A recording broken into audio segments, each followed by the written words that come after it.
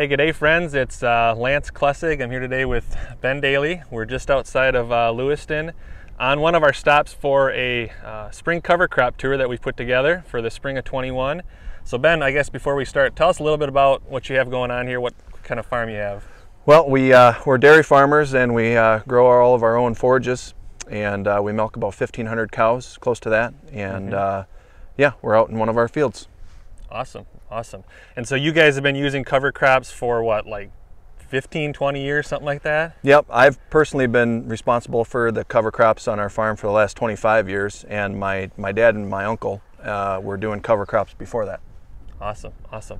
And so I know you talked about raising all your own feed. So how many acres of cover crop do you guys have roughly this year, spring of 21? This year we got 900 acres of cover crop. 900, yep. Awesome, awesome.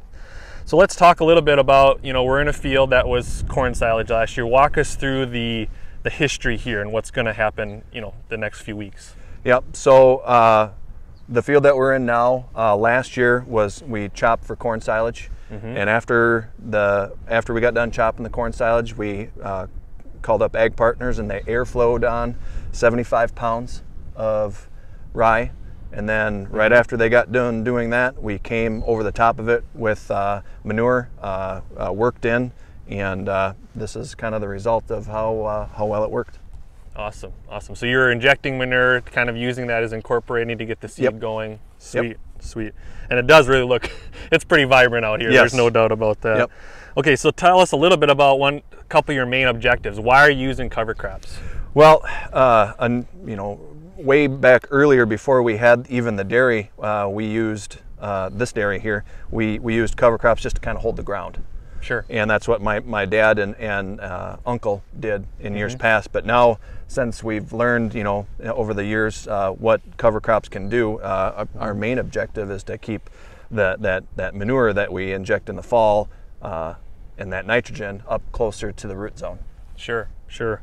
And we did pluck a few roots here. It's probably hard to see, but these roots are really powerful. I mean, they're doing a lot of things, even above and beyond, I think, holding those nutrients in the profile. They're also going to make some awesome planting conditions, once it gets terminated and things like that. So there's a lot of power in the roots. We tend to look at the above ground, but so much of cover crops are below ground, so great. So getting back to this field, so you're going to terminate this and then probably plant it in the next couple weeks, is that right? And what are you going to plant to? Yep. So this field here will terminate, and then we will put corn back in here in this field, on this particular field. Sweet, sweet. Okay, and then one other thing I brought up before we started the video is you guys don't use any starter fertilizer. Nope. So your manure acts as your fertility program. Yep. Are you having to side dress or anything like that, or is that? Nope. All of our ground that we have around here that gets the dairy manure, we primarily it's just the dairy manure that we use for all of our fertility. And right now we're ranging between 12,000 and 15,000 gallons to the acre. Sure. And between that application and the second year manure credit that we get, we got enough fertility for corn. Great, great.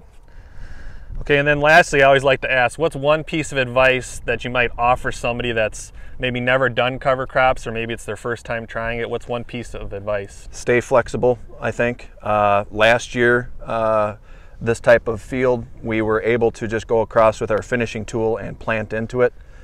This year, it looks like we'll probably have to spray Roundup and terminate it that way. Yep. Because it's going to get away on us, and we're a couple of weeks away at least from getting the planter out. Right. Stay flexible. The year that you do it, it might be different than the following year, and it might be different than that the year after that too. Right. So just stay flexible. Sure. But I think one thing I'm hearing you say is try it. Oh yeah. Give it a whirl on a few acres just to get your feet wet, right. That type of thing. Yeah, absolutely.